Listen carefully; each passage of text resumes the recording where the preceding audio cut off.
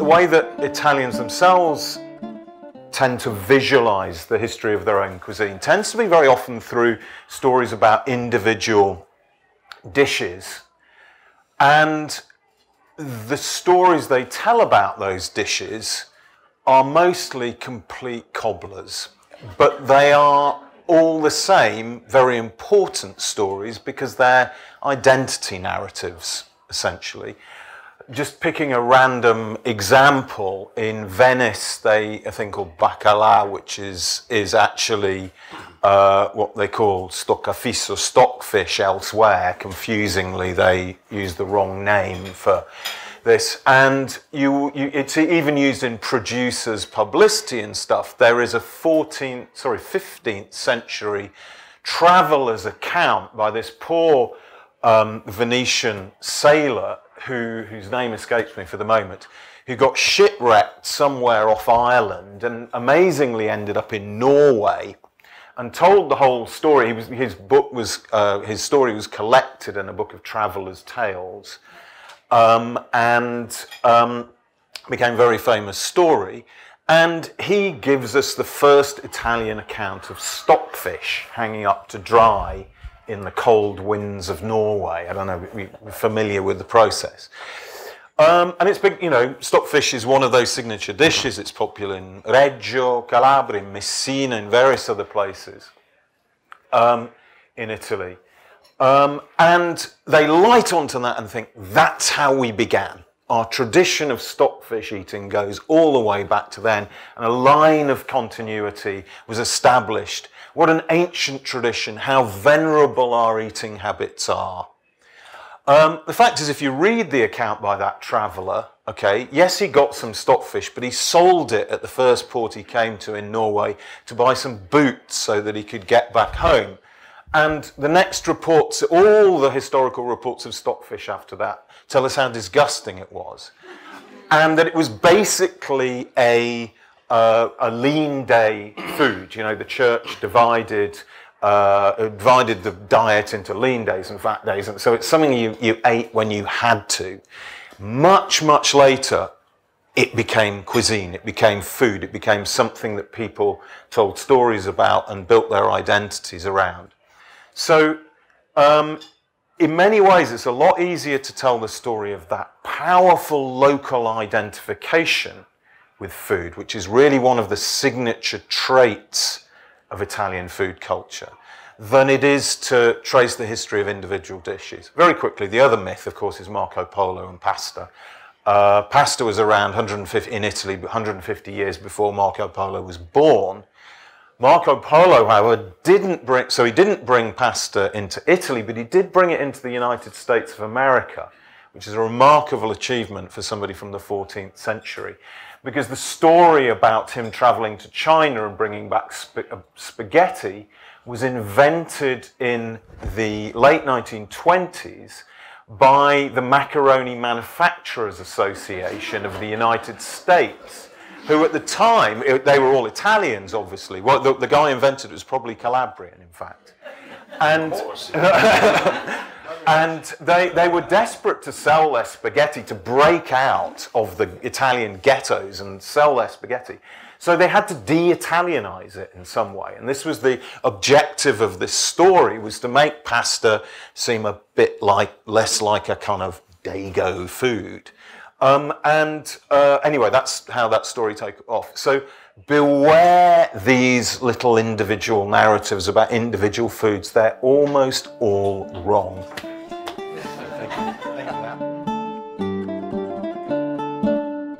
After many years, 1,000 years, now we got this beautiful treasure, this beautiful power, the food, the South Italian cooking. I mean, if you think about Italian cuisine, you usually do not associate this to spicy food, are you? Spicy food, you think about Thai, Indian. In Calabria and South, we eat a lot of spicy food. Because we had this whole invasion, all these people teach us how to eat. And it was not just the way we eat, the way we preserve, okay, the way we cook, and all the rest. So this is a very particular and different about South Italia. Sicily, Calabria, Puglia, Basilicata, Sardinia. If you talk about fregola, for example, You ever heard about fregola? It's kind of small couscous, toasted couscous. So it's not an Italian thing, but in Sardinia, it's one of the main dishes. So it's also interesting that the Germanic tribes are actually responsible for meat curing. They brought in the techniques which now produce prosciutto di Parma, colatello, all the things that we hopefully all love. The most interesting feature of Roman cuisine, and one that is really fascinates me to no end, is the idea of the Roman Jewish cuisine, which we sort of describe using the singular, la cucina romana ebraica, but it's so many cuisines under one umbrella of a very small community, which was over 50,000 members in antiquity, and today's about 13,000. And when we talk about sort of contemporary cuisine in Italy, we tend to be talking about cuisine that is 15 or 50 years old, whereas the sort of cucina ebraica as we know it, which is still preserved in homes and to some extent in a few restaurants in the Jewish ghetto, we've got dishes that are not just indigenous to that particular 22 century long presence of Jews in Rome, but more likely arrived in the 1490s when Jews were expelled from southern Italy, which included Sicily, Calabria, and then several decades later, Naples as well. If you visit this fantastic bakery called Bookshop in Forno Ghetto, which is right on the main street in the modern ghetto. Of course, the Jewish ghetto, which was established in 1555 and ended in 1870, no longer survives. The buildings are gone, but you still have places that are dedicated to continuing the culinary traditions of the community. And at Bookshop, you find marzipan cookies. You find a type of pizza ebraica. It's a sweet dough into which pine nuts, raisins, candied fruits are incorporated. Flavor palette and sort of a visual type of thing that evokes Sicilian desserts. And so we have this fabulous contamination of what perhaps at the time of the arrival of these Sephardic Jews from Spain would have been called invaders, but which have been fully assimilated into the Roman Jewish cuisine, and plenty of 15th and 16th century documents tell of Jews arriving from the south of Italy and Spain and their traditions being adopted. To enrich the community even further, in 1967, about 4,000 Jews arrived in Rome from Libya. And today, a 13,000 member community is about 1/3 Libyan Sephardic. And so right beside the deep fried artichokes of the ghetto, you find pasta that's cooked with botarga, dried mullet roe, things that are typical of that North African Sephardic cuisine. The main motor of Italian food culture through the ages has been cities.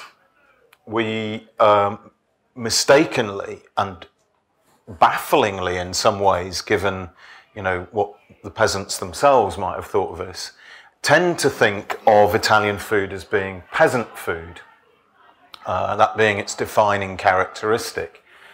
And it's simply not true. There's countless historical documents that tell us that the peasants ate very, very badly. As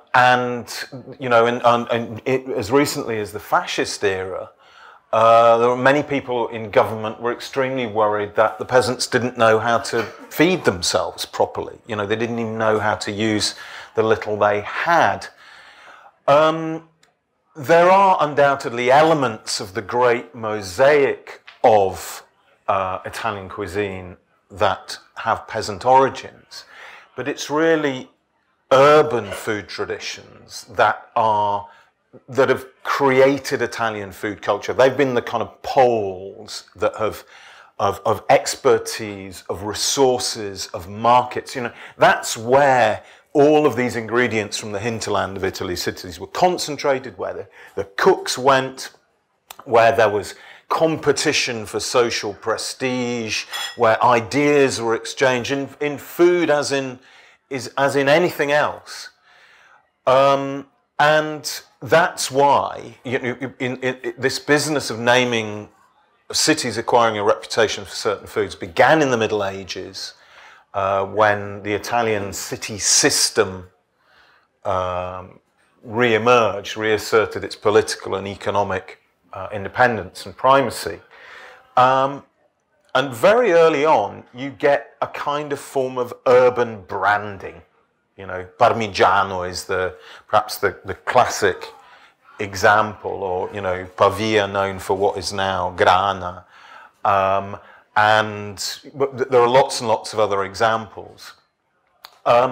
Because the cities were selling their wares to each other in a kind of trade system. And so it made sense. And guilds and people formed to protect that brand identity of the food. There are famous, that you can see now, if you ever go to a sort of mortadella stall at Slow Food or something like that, you'll see these famous sort of 15th, 16th century bandi, these laws put up that determine the quality of mortadella and stuff like that, because they were protecting the reputation of their product collectively as a city guild. If you look at the recipe, it's actually quite different. There's a lot more spices than now, but that doesn't stop people, of course, building a great, you know, tradition around it.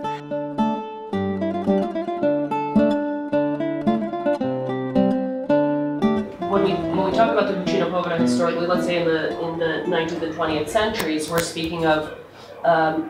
we're often speaking of a cuisine that's not native to Rome, but one that was arriving with immigrants from Abruzzo or Calabria or what is today Basilicata. People desperately impoverished who were fleeing the south, who were not able to go to the United States or other places after unification, and were truly living off of foraged foods, whereas many established Romans were purchasing things in markets or had proper housing versus many of the immigrants who were living in makeshift hovels. And you can even walk down the Via del Mandrione today and see the legacy of the homes of Pugliese and Calabrian peasants who were living in this area, where still we have spontaneous plants growing, everything from mallow and arugula to cardoons at times, things that people truly were living on in this true manifestation of the cucina povera, which today is, of course, completely transformed. This nostalgia that Italians have for rustic food, for peasant food, for cucina povera, which has achieved many, many great things, and, you know, I'm a huge fan of it myself, is itself has a history. And it's really only when Italians leave the countryside behind. Italy has a very delayed passage into an era of a high-protein diet and an industrial economy. It really only happens after the Second World War in the 1950s. So that poverty is a relatively recent historical memory. And it's only when the countryside had safely been left behind that you start to get rustic nostalgia, and the brand that really encapsulates that is Il Mulino Bianco, the biscuits. If you've been to Italy, you must have seen them. And they were originally sold in sort of brown paper bags, and they were deliberately industrially manufactured in slightly irregular shapes, like they'd been homemade. There's amazing irony to that. You know,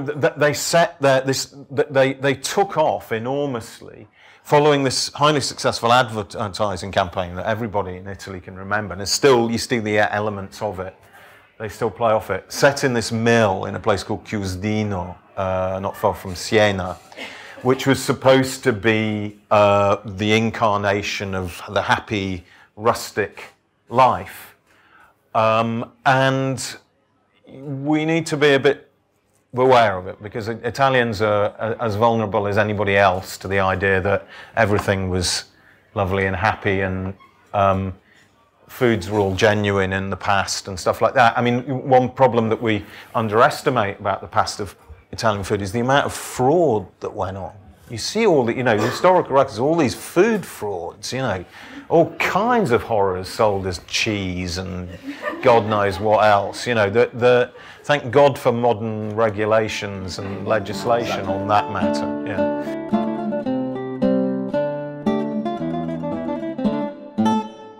You know, sometimes when you think about spaghetti meatballs, you think about Italian dish. It's not. When you think about fettuccine alfredo, you think it's an Italian dish. It's not. When you think about Caesar salad, you know it's American. People say it's Italian. So this is the great thing. This is why Italy is so beautiful. This is why Italy is so versatile. That's why Italy, we never agreed on anything, and it still reflects this in politics. I mean, if I talk with my mom, I say, "Mom, this is the way we do cavatelli." I put in my hand and say, "Ah, your mom, she doesn't know anything." But the things that really upset me more is when people say, especially in the UK, forget about what they said, "Oh, of course I can do a bowl of pasta. Anyone can do a bowl of pasta." So what I'm doing here, even a pasta or a pizza is a gourmet dish if you follow an Italian. Oh, pasta al dente is no good. No, it's good for you because we're Italians and we tell you to do it in the right way. Okay? So these things sometimes they make me quite annoyed.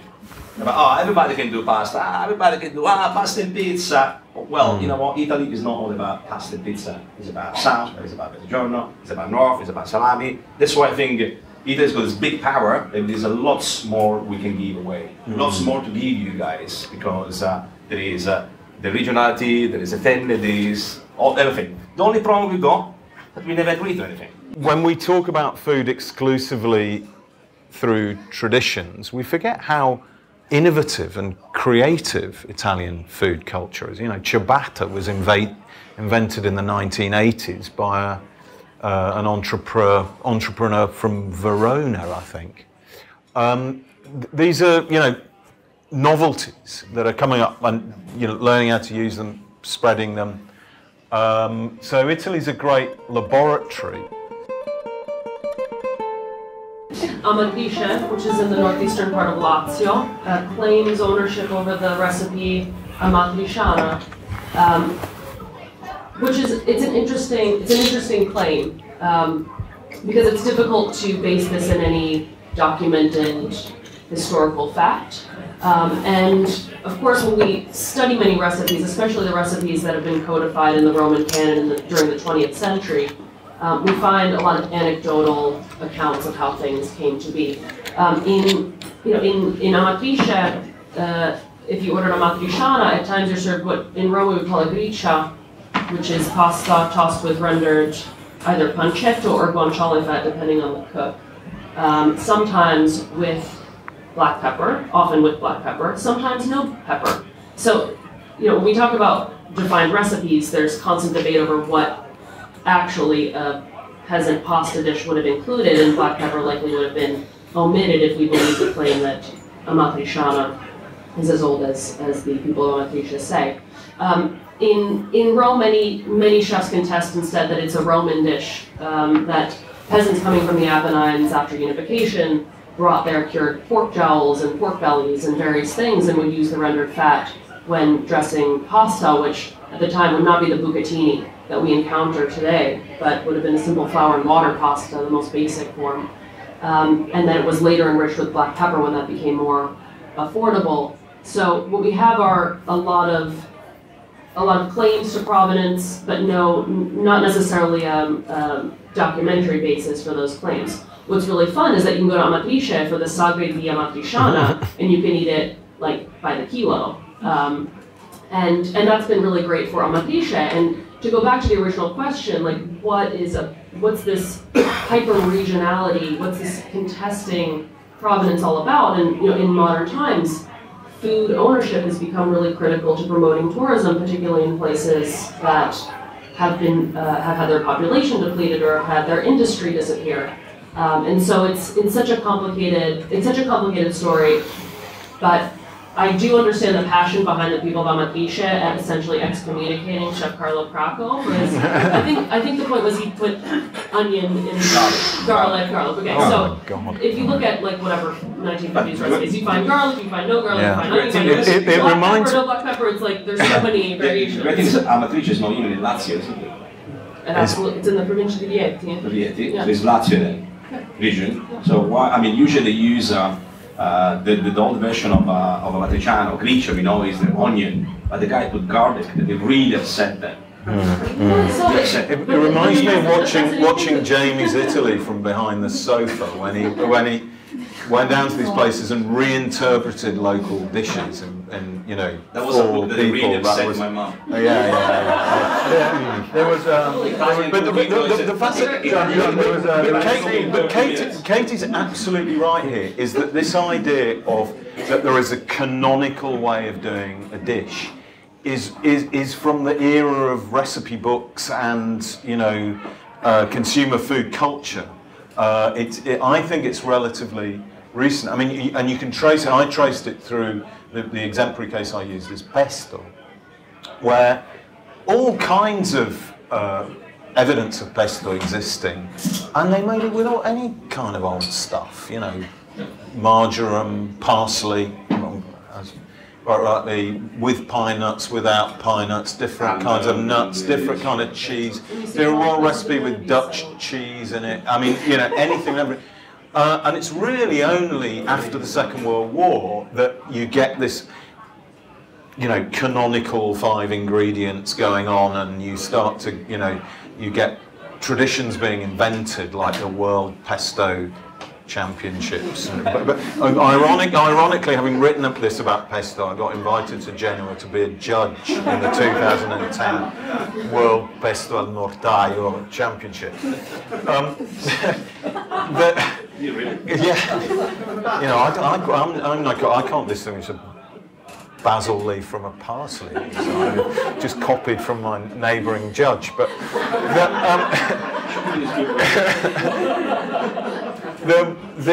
what was I going to say?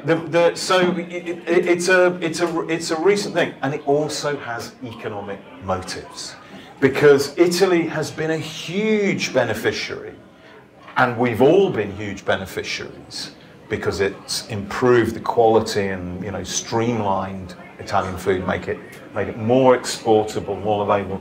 European Union legislation on provenance of foods, regulating that, adding value to these local products, which undoubtedly are there. There are these traditions, they get elaborated, and you know, there's a long story behind that. I don't want to go on to it.